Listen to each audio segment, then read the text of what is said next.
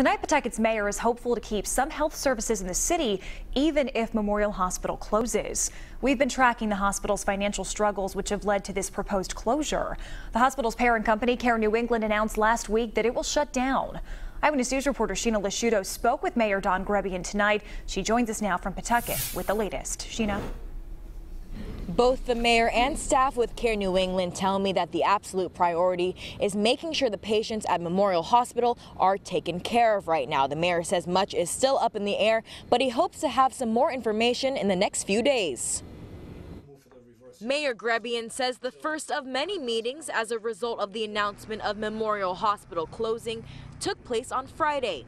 Officials, including Mayor Diosa of Central Falls and both the COO and CFO of Care New England, met to discuss plans moving forward. Frustrations on both sides and the breakdown, not having communication, and they were good about it. You know, we got everything out on the table. I always say it's like the family dinner at Thanksgiving, right? You flush it out. A spokesperson with Care New England confirmed to Eyewitness News that the hospital system stands by their announcement. They plan on filing to close emergency and inpatient services in the next few weeks. However, they are working with both the city and the state to talk about access to health care in the community. They had said that they were looking at a plan to keep some services there. We don't know to what degree. Mayor Grebien says he believes hiring a special master would help the transition process.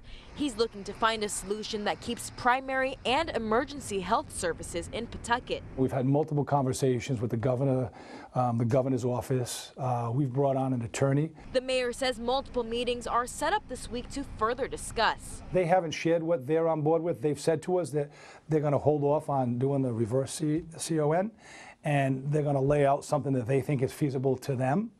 Don't know what that is. And at that point there, once we do that, we may agree to disagree, or we may agree.